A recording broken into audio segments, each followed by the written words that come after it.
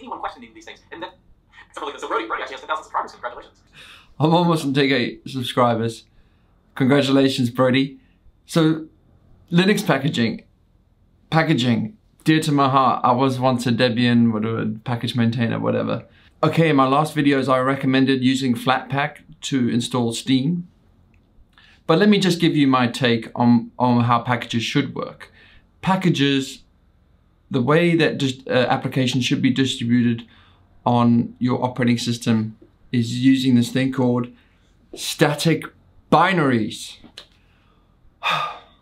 In fact, there was a Cycless project called Stali which didn't get off the ground, which was based around this idea that when you ship your applications, they're all self-contained static binaries. And I know a lot of people are gonna start jumping on like, oh, static binaries are dumb, they're big. Static binaries solve these packaging problems. So we have a real mess in the Linux ecosystem, right? What we should do is having static binaries, but instead a lot of things are linked, right? Dynamically linked. I'm not too sure who to blame here. GNU, maybe, NSS switch or something like that, something weird about it. But basically, in modern day Linux distributions, actually creating a static binary is non-trivial due to the way glibc, what have you, works. So everything's dynamically linked. Why is this a problem? This is a problem because like when Steam and other proprietary software tries to ship a product based on a certain assumptions about the shared libraries across distributions, it's obviously not going to work. And now, next solution is containers, Flatpak, Snap, what have you. But essentially, the huge problem I have with containers is that unlike, say, the Linux ABI, the binary interface, which is pretty stable, the glibc interface is less stable, and the container interface is even more less stable. Like all these C groups, all these interfaces on a container level are completely unstable. They're gonna break. They have braked, they will break. It's a new thing, it's got a ton of problems.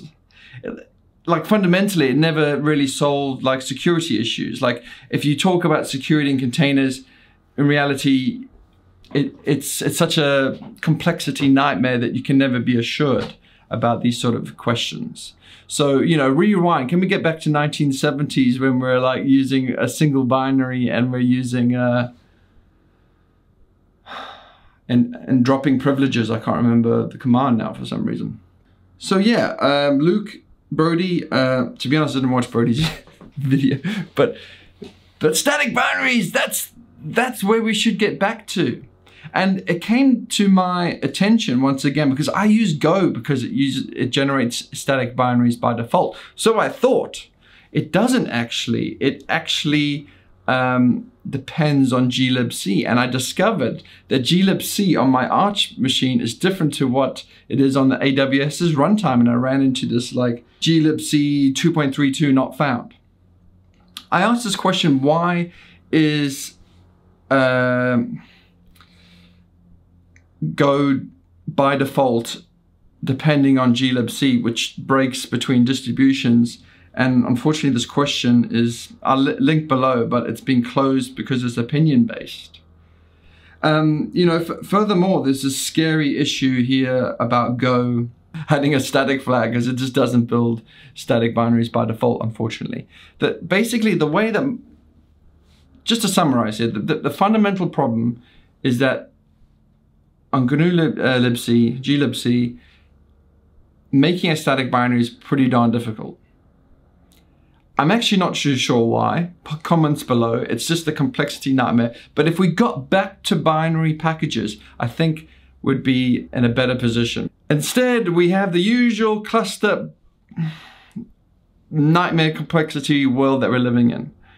I mean, I honestly use Flatpaks and I don't really want to. I want to get back to static binaries, and I hope I've highlighted that we really should be going back to static binaries, and people who are smarter than me, let's try and make it happen.